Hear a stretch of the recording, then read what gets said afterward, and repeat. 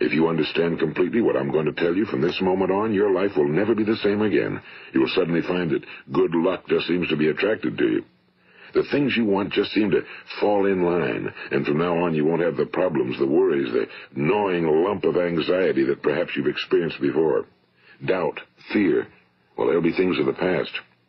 Here's the key to success and the key to failure.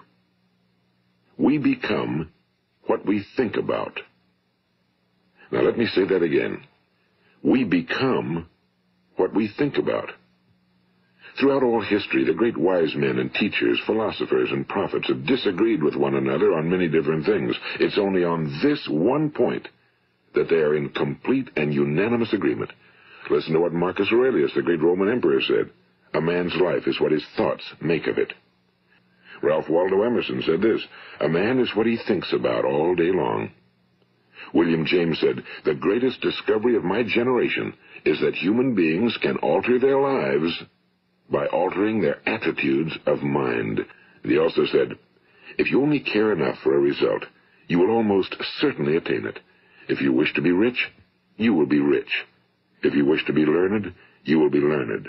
If you wish to be good, you will be good. Only you must then really wish these things, and wish them exclusively, and not wish at the same time 100 other incompatible things just as strongly.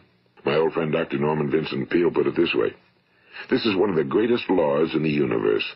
Fervently do I wish I had discovered it as a very young man. It dawned upon me much later in life, and I found it to be one of the greatest, if not my greatest discovery outside of my relationship to God.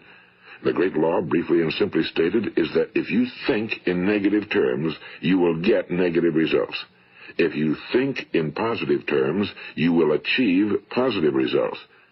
That is the simple fact, he went on to say, which is at the basis of an astonishing law of prosperity and success. In 3 words, believe and succeed. George Bernard Shaw said, people are always blaming their circumstances for what they are. I don't believe in circumstances. The people who get on in this world are the people who get up and look for the circumstances they want, and if they can't find them, make them. We become what we think about. Now, it stands to reason that a person who's thinking about a concrete and worthwhile goal is going to reach it, because that's what he's thinking about, and we become what we think about.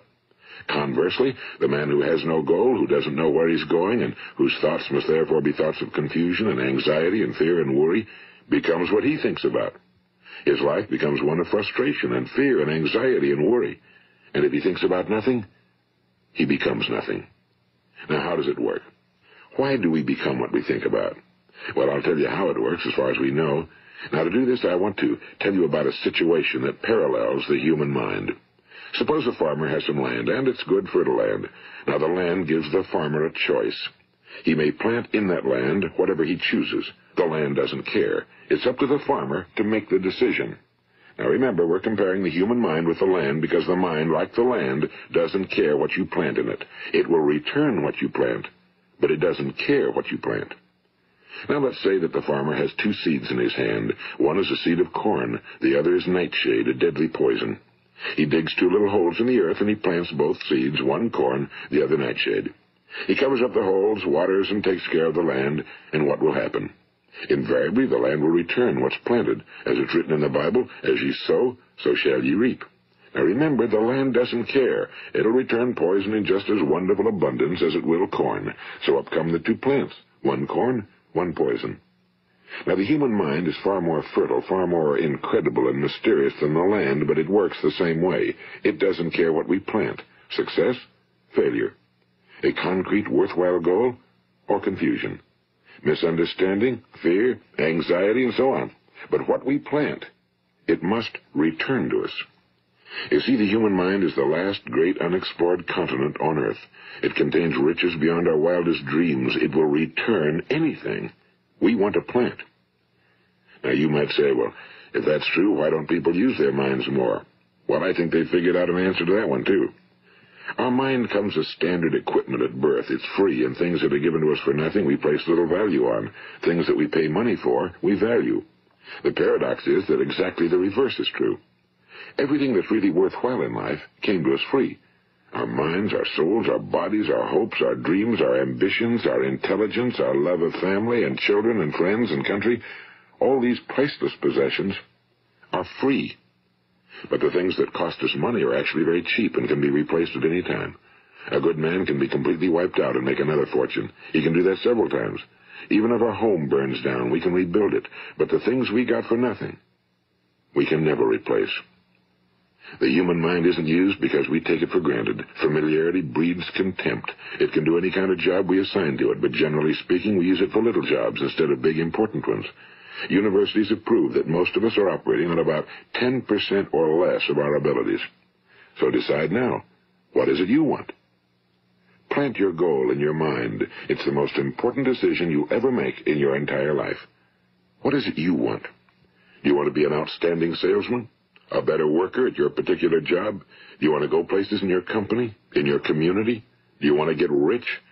All you've got to do is plant that seed in your mind, care for it, work steadily toward your goal, and it will become a reality. It not only will, there's no way that it cannot. You see, that's a law, like the laws of Sir Isaac Newton, the laws of gravity. If you get on top of a building and jump off, you'll always go down. You'll never go up, and it's the same with all the other laws of nature. They always work. They're inflexible. Think about your goal in a relaxed, positive way. Picture yourself in your mind's eye as having already achieved this goal. See yourself doing the things you will be doing when you've reached your goal. Ours has been called the phenobarbital age, the age of ulcers and nervous breakdowns and tranquilizers. At a time when medical research has raised us to a new plateau of good health and longevity, far too many of us worry ourselves into an early grave trying to cope with things in our own little personal ways without learning a few great laws that will take care of everything for us. These things we bring on ourselves through our habitual way of thinking.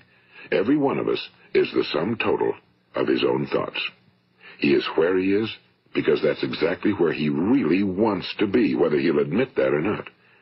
Each of us must live off the fruit of his thoughts in the future, because what you think today and tomorrow, next month and next year, will mold your life and determine your future.